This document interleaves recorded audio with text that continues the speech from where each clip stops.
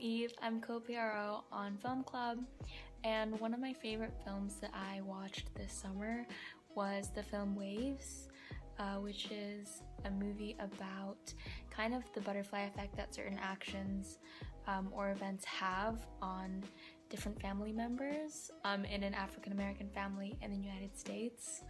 I really loved the cinematography, and I thought the story was really beautifully told and really well acted. I thought it was a really personal insight into each character's lives, and yeah, it was just really emotional and really connected with me.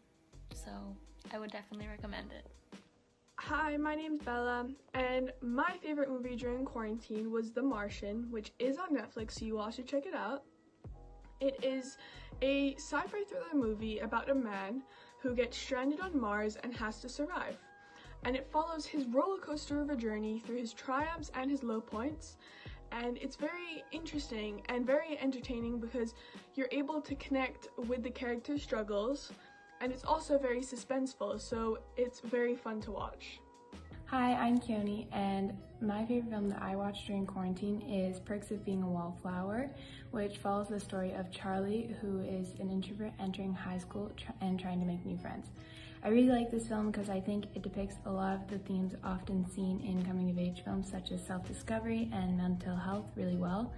And I also think the scenes capture friendship and being a teenager so well that viewers often want to experience these things themselves.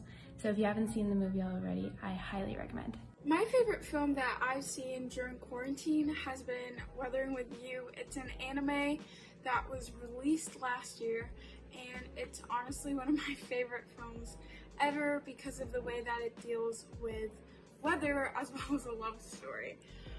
Some of the films that I've been watching during quarantine have been things that deal with the Black Lives Matter movement, and one of the films that I thought was really important that I watched from that was Guess Who's Coming to Dinner, which addresses the political issues surrounding that issue back then during the 1970s. My favorite movie that I've seen since quarantine is Snowpiercer.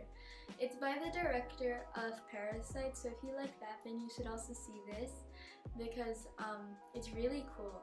I watched it with my family, and we all thought that it was it was very action-packed, but it also gets you to feel like certain emotions, like really strong emotions that other movies won't normally be able to do.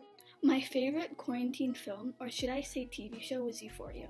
This TV series truly depicted the essence behind teen drug usage, party culture, and the destructive effects these have on the teenage minds and family relationships. What was really striking was how the visuals amplified the storyline and how the audience, we can identify with the main character and her downfall. Hi, my name is Annika, and my favorite film that I watched this quarantine was definitely The Platform. I just think the story was just so captivating. It's like there's all of these layers of different people, and the people basically only at the top, like the top few rows only get fed because they can control how much they eat because there's this whole like array of food in front of them. But the thing is, everyone basically like midway and below are left with no food. But the thing is, the whole like point of the film is that if everyone just like only took a little, there would be enough food for everyone till the bottom of the platform, and no one would have to die.